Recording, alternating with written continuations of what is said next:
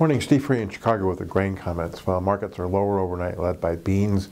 Beans down about 21 cents. We're below $10. Corn market is down about 2 cents. Wheat's down about 3 cents. We don't have a lot of new grain news, but what we have is important. As far as the weather is concerned, we had some rains across Wisconsin, northern Illinois overnight. Here in Chicago, it was pretty loud.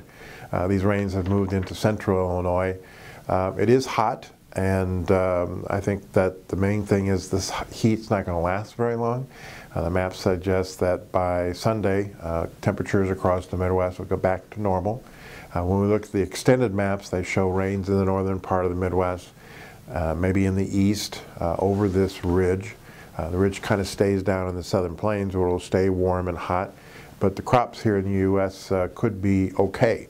And so we saw a month ago the longs liquidating the corn, and now it looks like they're liquidating in the beans. As far as the crop ratings on Monday, some people think that this heat might bring ratings down a little bit for both corn and beans, but still the ratings are historically high. And you're starting to hear people talk about the corn yield being above the USDA's 168 and that their bean yield being above 46.5. So all that adds to the supply, which adds to the bottom line. We also continue to hear rumors floating around that China, Sinograin may take some of the reserve beans and use it for the crush. That could reduce their import demand. As far as the auction, the Chinese sold only about 50% of the beans that were up for auction.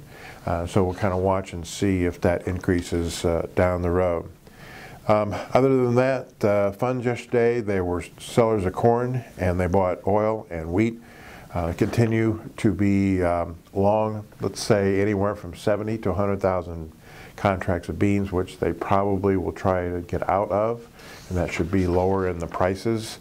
They're adding to their small corn short and their record short in the wheat. As far as the wheat market is concerned, we saw that France lowered their rating of their soft wheat crop to only 42% good to excellent.